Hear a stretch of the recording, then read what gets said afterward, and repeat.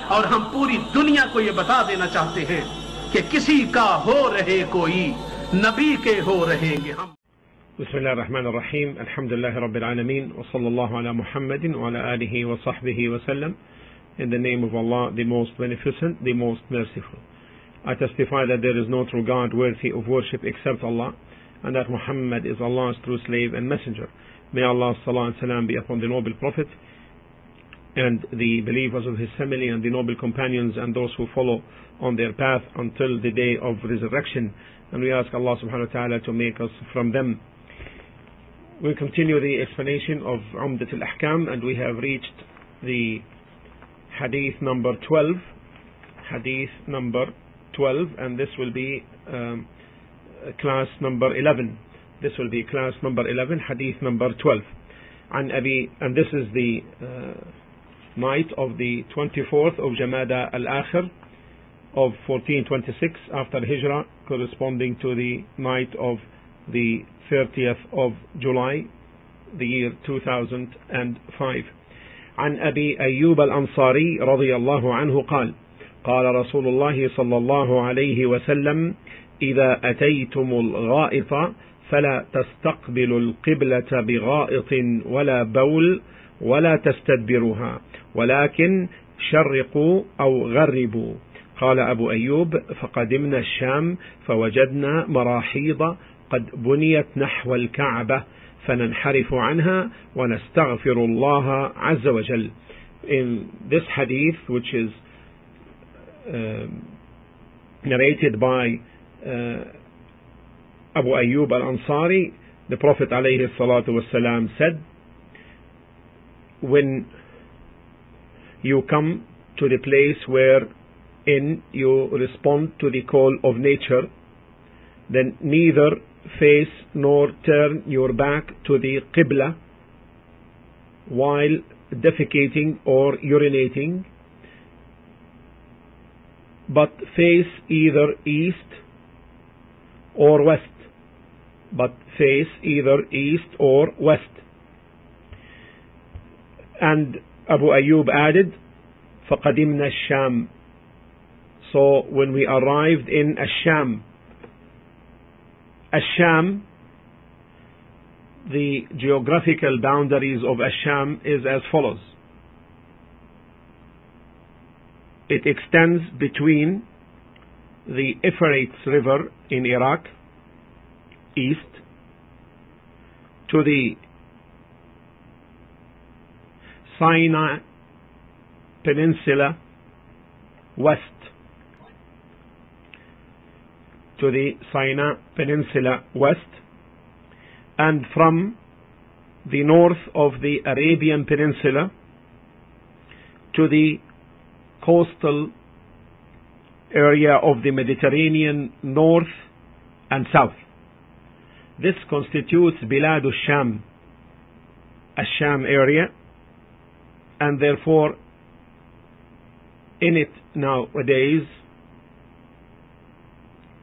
are the following countries: Syria, Lebanon, Jordan, and Palestine. This constitutes Ash-Sham. So Abu Ayyub said, فَقَدِمْنَا الشَّامِ, meaning after it was opened and it fell under the reign of Islam. فَوَجَدْنَا مَرَاحِيض, so we came and we found lavatories built facing the Kaaba, built facing in the direction of the Kaaba. فَنَنْحَرِفُ عَنْهَا, therefore we turned ourselves while using them.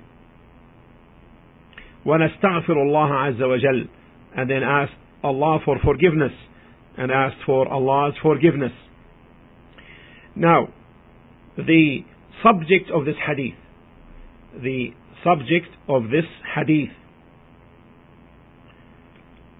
this hadith revolves on the subject of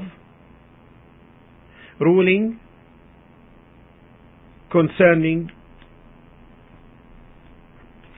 directing oneself in the Qibla, direction facing the Qibla, or turning one's back to the Qibla while responding to the call of nature, either by defecating or urinating. This is the subject of this hadith. The narrator is Abu Ayyub Khalid bin Zayd al-Ansari. May Allah be pleased with him. Abu Ayyub Khalid bin Zayd al-Ansari al-Najjari. May Allah be pleased with him. He witnessed the Aqaba allegiance. And the Prophet ﷺ, when he came Medina, he was his host until the Prophet ﷺ built the masjid and his houses, the apartments for his wives. And he witnessed, Abu Ayyub witnessed the battle of Badr and the battles afterwards, and continued from one battle to the other until he died in Constantinople in the year 52 after Hijrah. In the year 52 after Hijrah. May Allah subhanahu wa ta'ala be pleased with him. In this hadith, some explanation of some wording. We passed on the Prophet's statement alayhi salatu wasalam, when he said, وَلَكِنْ شَرِّقُوا وَغَرِّبُوا, but face either east or west. This is relevant to the people in Medina. This is relevant to the people in Medina, because the Qibla in Mecca will be south to them. So the Prophet ﷺ directed them to face east or west, and in this case the Qibla will be either to their right or to their left. The Qibla in this case will be either to their right or to their left. Now, the overall explanation of the hadith. Al-Kaaba is venerated because it is the house of Allah Azza wa Jal, and therefore it has a high ranking and status in the hearts of the believers, and a high ranking in Islam. And that's why Allah subhanahu wa ta'ala obligated the Muslims to direct themselves in its direction while in the state of Salah, where Salah is the bridge between them and Allah Azza wa Jal. And He glorified and magnified it so as not to be their Qibla while in a state of defecating or urinating, or that it be to their backs. All of this is because of magnification and respect. And here is Abu Ayyub al-Ansari, may Allah be pleased with him, reports from the Prophet ﷺ that he, the Messenger ﷺ, forbade the Ummah to direct itself or to turn their backs to the Qibla while responding to the call of nature. So, and then in this there is the direction of the Prophet ﷺ to the people of Medina as to what they should do while they respond to the call of nature, that they should turn east or west, so that the Qibla is either to their right or to their left. And Abu Ayyub tells that when they came to Ash-Sham, after it was opened, and they found these places, the lavatories, built before the Sham was an Islamic state, or under Islam, while they were built in a way facing the Qibla. So the companions turned themselves away from facing the Qibla while asking Allah subhanahu wa ta'ala for forgiveness. It is possible also that they may have not acted to change the direction of these lavatories,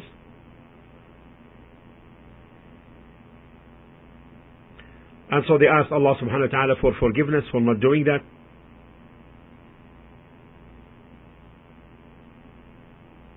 Or it is possible that the way they turned themselves away from the direction of Qibla was not sufficient, and that's why they sought Allah's forgiveness for that. Either one is a possibility. The benefits of this hadith: number one, forbiddance to turn one face in the direction of Qibla or turn one back in its direction while responding to the call of nature, either in defecating or in urinating. And this forbiddance is the opinion of the majority of the scholars.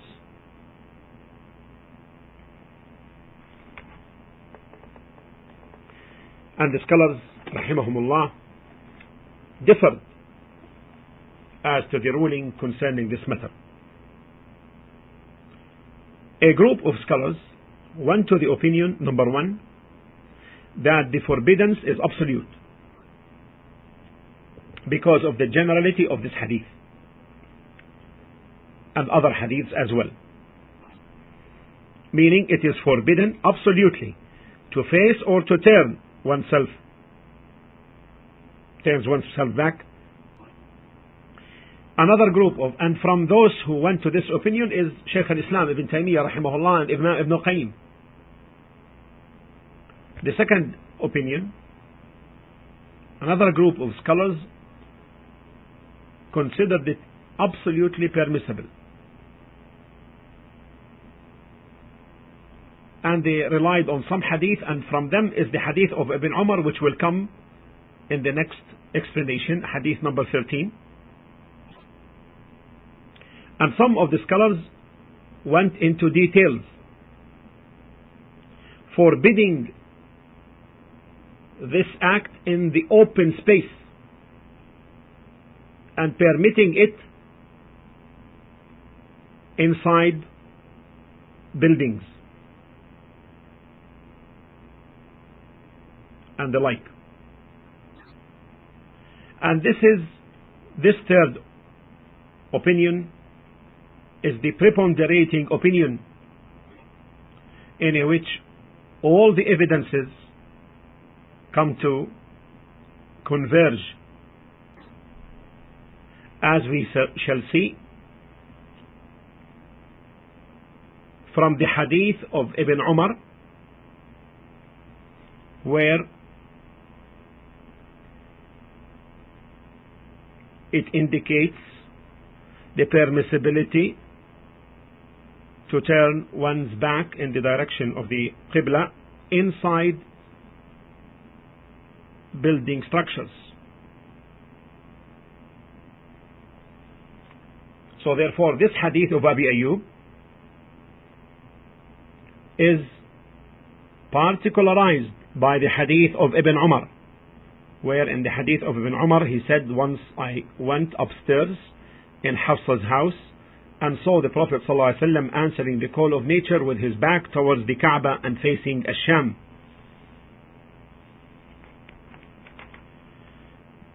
The third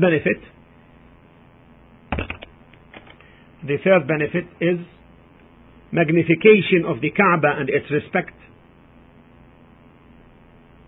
because the reason behind the forbiddance is due to the magnification of the house of Allah Azza wa Jal. The fourth benefit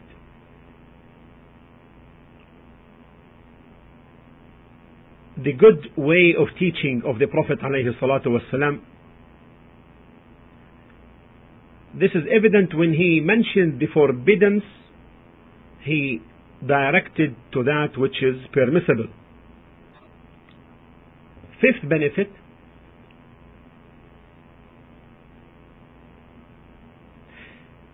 there is nothing legally disliked in directing oneself towards the sun or the moon while in a state of defecation or urination.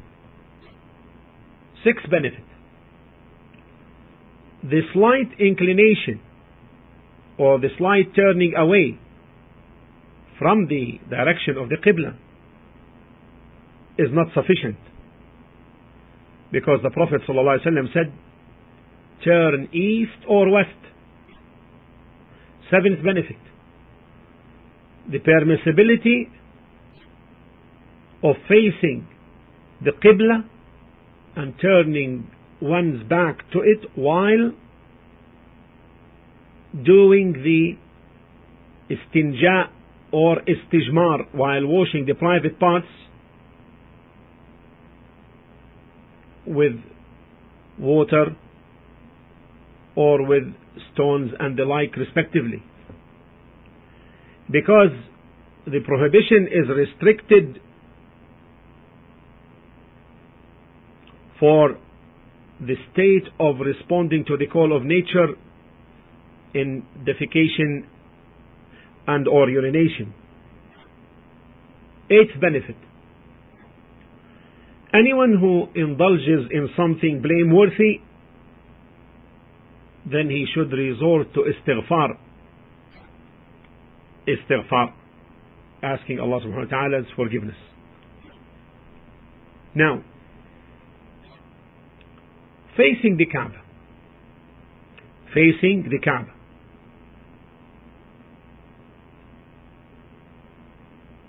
Sometimes it is wajib, facing the Kaaba. Sometimes it is, number one, wajib, an obligation. Like in Salah. Like in Salah. قال الله عز. Let's repeat this. Facing the Kaaba. Facing the Kaaba has several angles to it. Number one, it could be wajib, an obligation, as in Salah. As in Salah. Allah subhanahu wa ta'ala stated in Surah Al-Baqarah 2:144, فَوَلِّ وَجْهَكَ شَطْرَ الْمَسْجِدِ الْحَرَامِ وَحَيْثُمَا كُنْتُمْ فَوَلُّوا وُجُوهَكُمْ شَطْرًا. Verily we have seen the turning of your Muhammad sallallahu alaihi wasallam face towards the heaven. Surely we shall turn you to a qibla that shall please you. So turn your face in the direction of the Masjid al-Haram, and whoever or wheresoever you people are, turn your faces in the direction. Second, facing the qibla could be forbidden,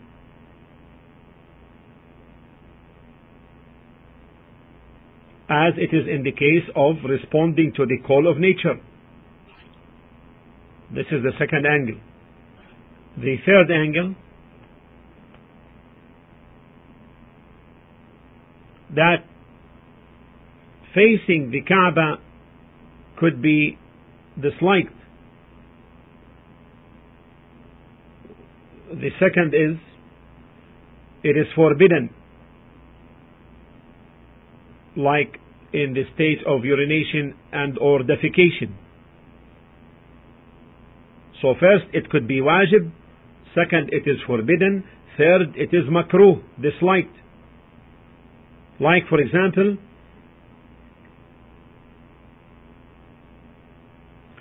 if the imam giving the khutbah, the sermon, faces the Kaaba while doing the sermon. This is disliked. Fourth, it is a sunnah. Example, when the Imam finishes from the Salah, he stays facing the Qibla until he finishes the remembrance. Allahumma anta as-salam wa minka as-salam tabarakta ya dhal jalali wal ikram. O Allah, you are as-salam, and salam, peace, is from you. Blessed, O you, the one of magnificence and nobility. Then the Imam turns his face in the direction of the ma'mumeen, the people led in Salah. These are the four angles related to the rulings of facing the Qibla. Now we move to Hadith number 13 in the same book, and this is the Hadith of Abdullah bin Umar. عن عبد الله بن عمر رضي الله عنهما قال: رقيت يوما على بيت حفصة فرأيت النبي صلى الله عليه وسلم يقضي حاجته مستقبل الشام مستدبر الكعبة، وفي رواية مستقبلا بيت المقدس. In this hadith, narrated by Abdullah bin Umar, he said, once I went upstairs in Hafsa's house and saw the Prophet ﷺ I saw the Prophet ﷺ answering the call of nature with his back towards the Kaaba and facing Ash-Sham. And in one narration, facing Baytul Maqdis, meaning Al-Masjid Al-Aqsa, the purified house or mosque. The subject of this hadith is the ruling regarding turning one's back towards the Kaaba while responding to the call of nature. This is the subject. The narrator, Abdullah bin Umar, meaning the son of Umar ibn al-Khattab, may Allah be pleased with them both, he accepted Islam with his father, Umar, and he migrated to Medina. He did not attend the Battle of Badr and Uhud because he was young. The Prophet ﷺ testified for his uprightness, and his associates testified for his excellence. Imam Malik rahimahullah said that Ibn Umar lived after the Prophet ﷺ 60 years. People coming to him, delegates coming to him, seeking knowledge. And he radiyallahu ta'ala anhu, he, may Allah be pleased with him, was keen and cautious in his fatwa, and also regarding whatever he does by himself. He died in Mecca in the year 73 after Hijrah. May Allah be pleased with him and his father. Hafsa, mentioned in the hadith. Hafsa, the daughter of Umar, Abdullah's sister. The Prophet ﷺ married her in the 3rd year after Hijrah. In the 3rd year after Hijrah. Hafsa. Hafsa, the daughter of Umar, the sister of Abdullah bin Umar. The Prophet ﷺ married her in the 3rd year after Hijrah, after the death of her husband, who was wounded in the battle of Uhud. So she is one of the mothers of the believers, may Allah be pleased with them all, and she was a woman of opinion and excellence. Umar, may Allah be pleased with him, designated her as a caretaker of his endowment in the land in Khaybar. The endowment which Umar had, the waqf in Khaybar, and which was the first endowment in Islam. She, may Allah be pleased with her, died in Jamad al-Ula, the year 41 after Hijrah. May Allah be pleased with her, her father and her brother. The overall explanation of this hadith. In this hadith, Abdullah bin Umar informs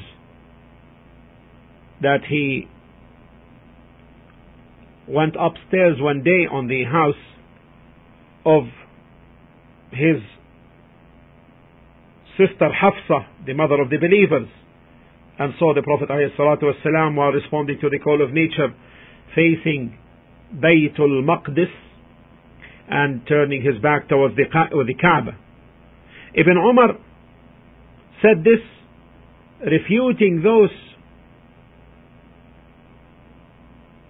who said that the Prophet ﷺ does not face the Baytul Maqdis, the Masjid in Al-Quds, while in the state of urination and or defecation. The benefits of this hadith. The permissibility to take the upstairs of a relative's house and the like, if one is not prevented from doing so, and if he knows that his relatives don't mind this being done, but if he knows otherwise, that they are not quite happy or pleased with that, then it is not allowed to do so. And if there are situations where there is no prevention, still, however, in origin it is not allowed, unless traditionally it is. Unless traditionally it is in a certain community, it is acceptable, then in this case it is. The second benefit, permissibility to turn one's back in the direction of the Qibla while responding to the call of nature within structure boundaries, in a building or the like. Third benefit, permissibility to turn one face in the direction of Baytul Maqdis while responding to the call of nature. Now you have heard the hadith of Abi Ayyub and the hadith of Abdullah bin Umar. In the hadith of Abi Ayyub, there is prohibition from facing the Qibla and turning one's back to it in the state of defecation and or urination. That this in the hadith of Abi Ayyub is general on the apparent, meaning in the open space and within structures. And in this hadith of Abdullah bin Umar, it tells that it is permissible within the structure boundaries. And therefore the hadith of Abdullah bin Umar will be a particularization of the generalization in hadith of Abi Ayyub. This is the preponderating opinion which our Shaykh Muhammad bin Salih al-Uthaymeen rahimahullah took, as well as other great scholars of Islam went to this distinction between the open space and the restricted structures. Some of the scholars are with the opinion that since there is this ikhtilaf, therefore one should, even in the state of boundaries in a house or in a building, one should turn away from directing oneself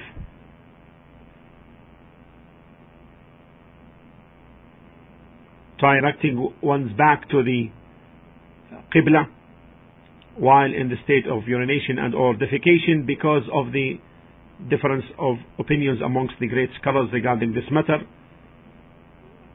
and so as to be on the precautionary side.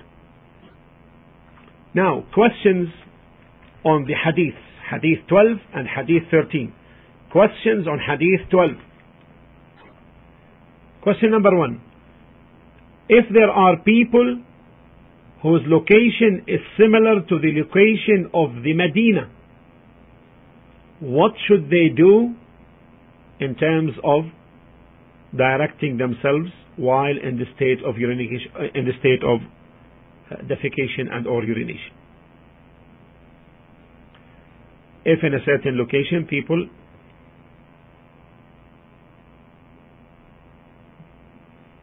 are geographically in a similar situation like the people of Medina, what should they do in terms of directing themselves while responding to the call of nature? Second question, what is the topic of the hadith of Abi Ayyub? What is the topic of the hadith of Abi Ayyub? Now, questions on hadith of Abdullah bin Umar. First, correct the following statements. Safiya, may Allah be pleased with her, died in the year 43 after Hijrah. Safiya, may Allah be pleased with her, died in the year 43 after Hijrah. Second,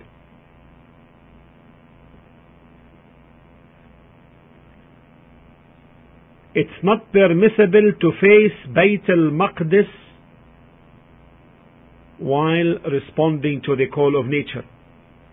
It is not permissible to face Bayt al-Maqdis while responding to the call of nature.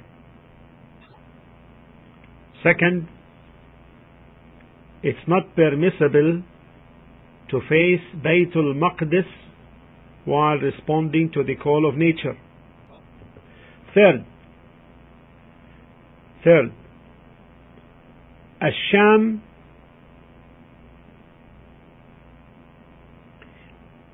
is to the east of Medina. Ash-Sham, third question. Ash-Sham is to the east of Medina. These are the questions related to hadith of Abdullah bin Umar. May Allah be pleased with him and his father and his sister. Walhamdulillah Rabbil Alameen. Wa sallallahu ala Muhammadin wa ala alihi wa sahbihi wa sallam. Wa akhiru da'wana anil hamdulillahi Rabbil Alameen.